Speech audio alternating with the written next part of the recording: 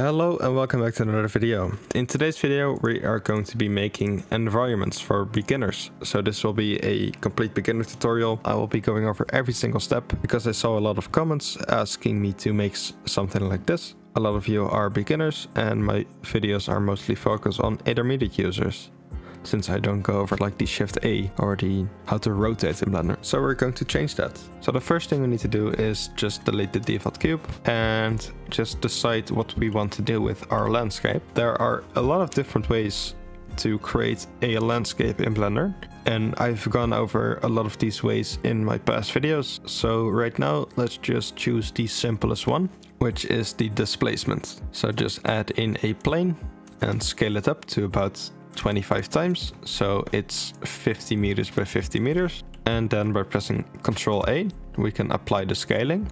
This will be really important later. We can rename this plane to say something like ground, and then we can hit tab to go into edit mode and then subdivide this by pressing right mouse button and clicking the subdivide menu. We want to do this a bunch of times until it looks something like this, or maybe this. What we want to do then is go over to these modifier properties, add in a modifier, which is the displacement modifier. Then click this new button.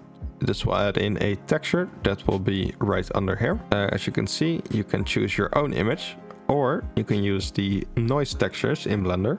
So what we want to do is just choose this clouds and then change the size to be something like 50, which you can do by just clicking on here and typing in 50. Otherwise it will be just clipped to 2. Maybe we want to do 25. Change the depth to the maximum, so we get this really textured look. And then right here we can set the strength to whatever we want. I will be going for 12.5. This looks alright. If you want to change the seed of this, you can't really do that in the texture here. So what we can do is just change the coordinates to the object, add in a empty. Something like a sphere will work fine, and then we select this, and if we change the location of this, we will get a different seed. It's really useful since every time you basically do this you will get the same result. So to not let your environments look the same every time, you can just change the seed with an empty.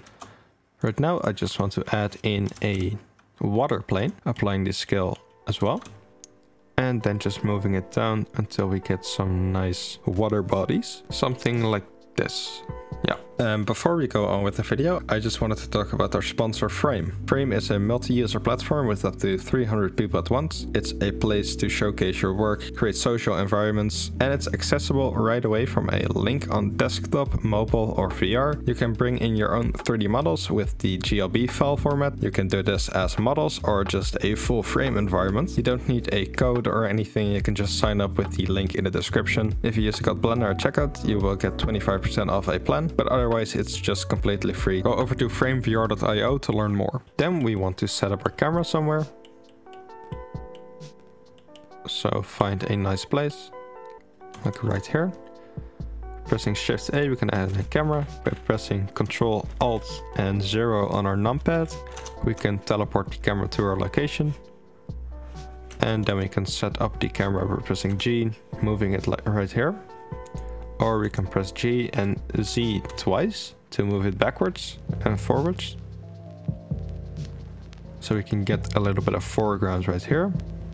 Midground with the water, and then the background. If we go to the rendered view and change this to cycles and then CPU to GPU, we can see this in the rendered view. We can't really see anything, so we want to go over to the world properties. Change the color to the environment texture by pressing this yellow circle, and then open and go over to your HDRI that you can download from sites like Polyhaven. I really like this misty morning. I'll leave a link to it in the description. What we want to do now is just add in materials. So first I'm going to add in the water material. Lately I've been working on some procedural materials, so I'm going to be using those for this project. I have this dirty water that I want to use for this scene. This mimics the dirty water as you can see in some ponds or ditches or somewhere else. And you can change the amount of algae in here. This is all procedural and I'll be releasing this soon. If you press Ctrl B, we can limit our view to everything that matters.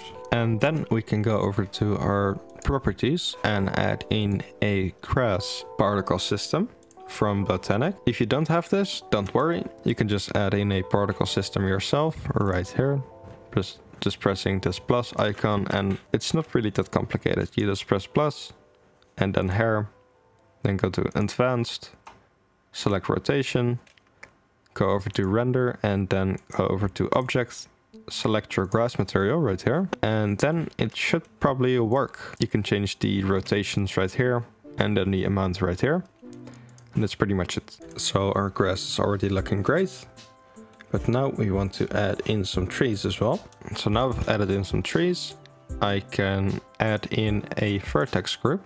If you go back to the solid view, you can go into the top view, press W once so we get this circular select tool. And then we can select some areas where our trees will be in. So something like here. And then in our particle system, we can go all the way down to vertex groups and click the density to get our group. And our trees will only be in the places where we specified. What we want to do now is just change the scale randomness up a little bit, because trees are not always the same size. Something like this to get some interesting sizes. And we're going to be changing the focal length, since I want some more of the trees in my frame. Something like this. And this is pretty much what I'm looking for. It's still pretty rough, but it will do the trick. I just want to change the color of a couple of things to match with the surroundings.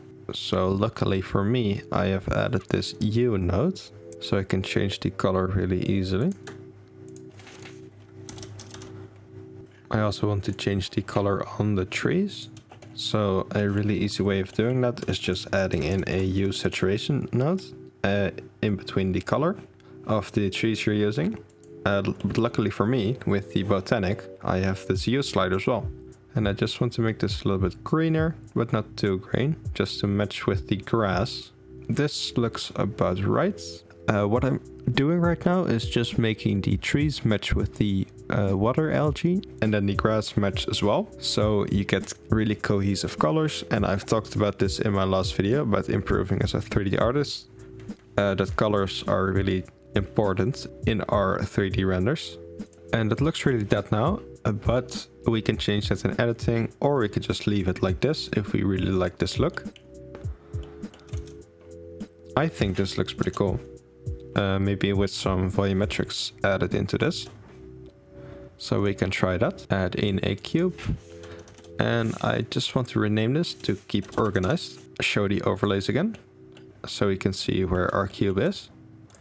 And what I want to do now is just go over to the cube by pressing period on our numpad. Edit mode by pressing tab, and then moving it up by pressing G and Z. So the origin point sits on the bottom face. And now if you go back to object mode, we can scale this up, and it will just scale up, but not like down where we don't want it. So you can scale this 25 times. So it's the same size as our scene. Apply the scaling, and maybe just move this down a little bit, since we don't really need that high of a volume. And move this down so it's underneath the water. And if we go into rendered view, we can see everything is black. That's because our material isn't transmissive. So we can add in a volumetric material, and we can just make this really quickly. It's not really that complicated. Just delete the principal PSTF, add in a volume scatter node, plug the volume into the volume, and then density to like 0.05 something, anisotropy to 0.8. And then change the color to something stylistic. Something like bit orangey. Maybe a reddish. Yeah, this looks really cool. It signals there is some forest fire nearby somewhere, maybe in the background. So I really like that idea. And I'm just going to add in a plane, scale this up 25 times as well. It's really repetitive making these environments, but it's also really rewarding. Just enable proportional editing. Go over to the vertex select, move this up. We can scroll, so we can change the proportional editing scale. And then just make this small little hill. If we have this selected, we can go over to our ground and control select it. So this one is orange and our plane is red. Then if we hit Control L, we can link the materials. So this plane gets the same material as this plane, which is exactly what we want. Right now we can see that our plane is out of our view. So we want to move this by pressing G. And just block out the horizon, so it looks like there is more there than there actually is. This is really helpful if you want to fake something being there. Just duplicate this a bunch of times until the horizon is blocked off. And this adds the illusion that there's more behind the forest, but there actually is not. There's nothing there. It's just these planes. We can move them forward a little bit. So it's really dark there. So what I'm trying to do with my camera angle is just showing a lot of the water and then having our shoreline at about the first third. So if I just enable the composition guides, you can see our third is right here. It might be a little bit hard to see on YouTube, but it's right here. And that adds some visual interest to that area. And then our second third is right here. And we don't really have to do anything with that.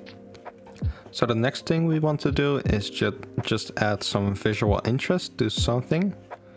So we can either do that by setting a tree on fire, or just adding in one of my cars in the water, or something else. It's really up to you. This is the artistic process I talked about in my last video. So this is all up to you. I think for my scene, I just want to add in maybe like a aircraft. Like this one.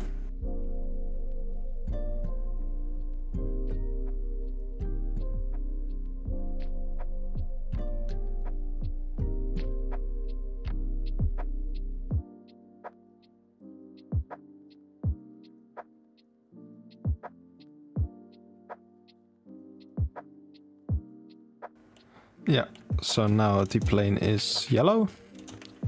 We can go back and just look at it.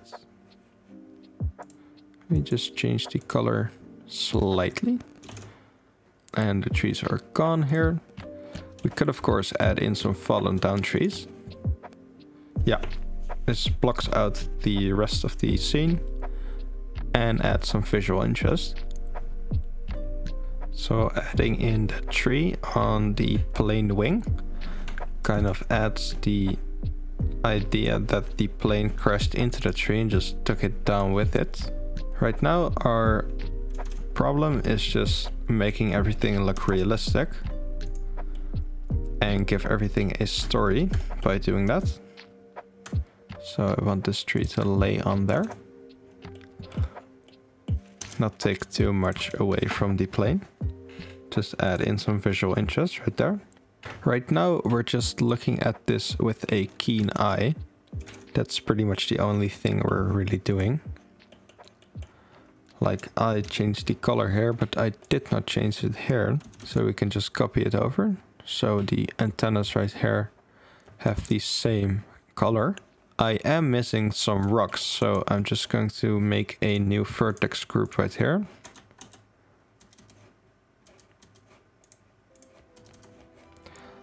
And I want this to be in the shoreline, so I'm just going to select this and something here, a little bit, and then just assign it. Add in some rocks here. The water is still, so that means the plane has been here for a while. I also added in some scratches to the plane. But maybe we need some fines right here, because I do want to break up this nasty line right here. I can't really say I'm a fan, so I'm just going to delete it. As you can tell, a lot of environments is small little tweaks. because we basically had this environment set up in about 15 minutes, but then I was messing with it for the next 30 minutes. But I think we're nearing the end on this. We could also just delete this particle system and set it on fire. I think I'm going to do that. Yeah, I'm going to do that. So to do that, I have a special geometry nodes that you can buy with the link in the description. It's not an affiliate link or anything. It's just something I enjoy using in Blender. So I think you should be able to use it as well. So we're going to be opening the flame generator, just selecting the flame and copying it over.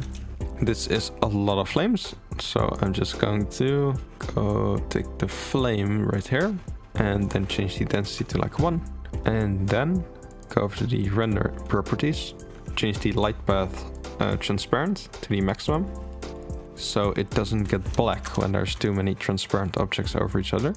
As you can see, it's also animated, so we can make an animation. It's pretty cool. But I do want these to move that way, where the plane came from, for some reason. So you can just change the force right here. Just add a little bit of fire. Not too much, because I don't want to set the forest on fire. We could also just like remove this as well. I think I'll just remove it. So I think this will be my environment, to be honest. Maybe just add in some depth of field. And then select our plane. And really shallow depth of field. Just preview it right here. That's easier. Yeah. Here like 0.8. And this is how I make environments. I hope you could follow along. The plane, of course, you could just download a regular plane from Sketchfab or CG Trade or something. And I think this is really doable. I'll post the dirty water material on my monthly support on Gumroad, so you can use that before I release the entire pack. But I'm working on a lot of materials that are really amazing and have the same amount of control. But because I used this one in a tutorial, I think I'll just share it with you before I release the pack. Otherwise, it wouldn't be fair because you couldn't follow along. So right now, the only thing we need to do is just render this out. How I find my samples I use is just by toggling the view, looking at the samples here, and where it starts to speed up. So that's at about, let's see, 64. At about 64 it starts to speed up. That's with a noise threshold of 0.1. So now we have 0.01. So logically you would say at about 640 our noise threshold should be achieved. But I always tend to do just like the double of what it speeds up at, and then just leaving the noise threshold as it is. So 128 is fine. And right here 64 is fine. If you denoise, you can see all the noise disappears. But I don't think I want to denoise, because noisy is really cool. And I hope you enjoyed, I hope you learned something, and I hope to see you back in the next video. So that's it, goodbye. Thanks for 5k subscribers, but no joke, thanks for all the support. I really appreciate it. And I'll see you in the next one. Goodbye.